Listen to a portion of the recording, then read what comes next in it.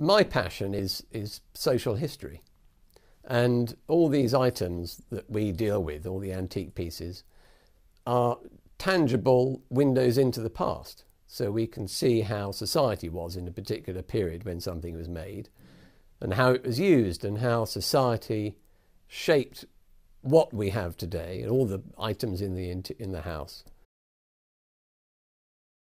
Joined the business, I was running the gallery, and also took on the role of organising international shows. So we exhibited right across America, in England, in London of course. We do more than just buy and sell antiques. We have full restoration services, we do upholstery, we do valuations and appraisals, and we design and make things as well, furniture and decorative objects. It all started back in the early 19th century. It was the origins of the family business, but it was my great-grandfather, John Bly II, who first showed an academic interest in his stock, and amongst his clients were nobility and museums.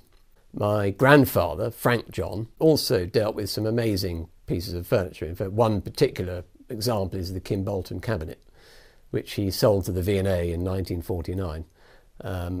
Unquestionably one of the most important pieces of English furniture to ever come on the market.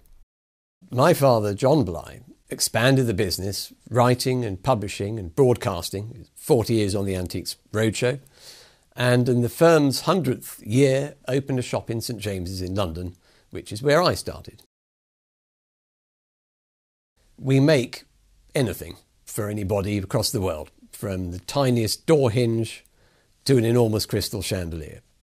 From meeting an international clientele, I discovered people were looking for things that perhaps didn't really exist in the antique, as in a table of a different dimension that was commonly made, or something so wonderful that actually it's in a stately home or a museum, so unobtainable. When I wasn't at school, I was either in the showroom or the workshop, and it was the restoration that I loved, and actually I trained as a cabinet maker, so I understand what goes into creating a piece of furniture. What I'm doing with the bespoke side, we are shaping the social history of the future, so people can look back and see what we were doing and how we were living at the time.